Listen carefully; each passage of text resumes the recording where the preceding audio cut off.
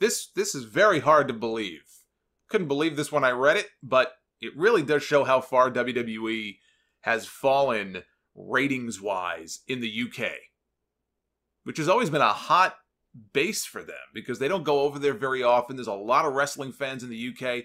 I know, like, as far as my show, yes, it is predominantly people based in the US who listen to my show, but by far, the next largest pool of listeners that I have all come from countries in the UK.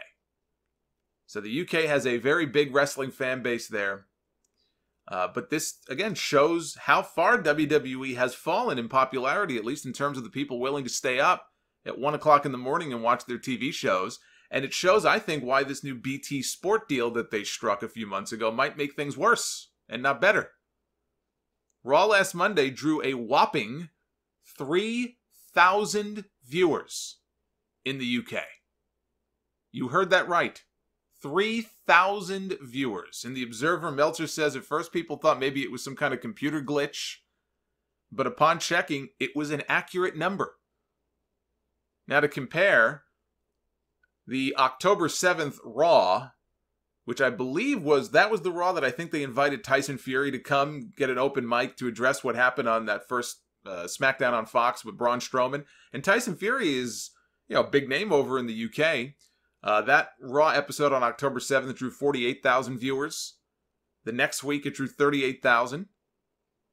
And then this past week, it was down to just 3,000. It almost seems impossible just saying that.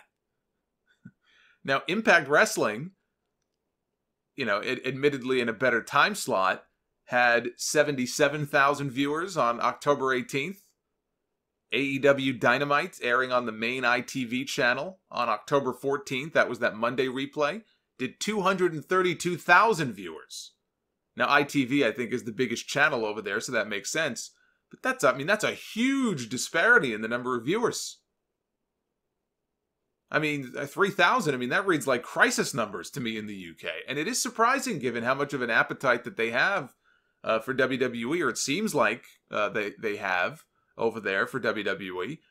Or maybe it's not as hot as it used to be. My UK folks listening to this right now can chime in on this and let me know in the Facebook comments when the link goes up, or YouTube, or wherever you're listening to this. You can chime in and give me a reality check on the situation with WWE over there, and if you think things are poised to get better, or do you think things are poised to get even worse with this BT Sport deal when they move from Sky to BT Sport? It seems to me like they're probably going to get worse before they get better.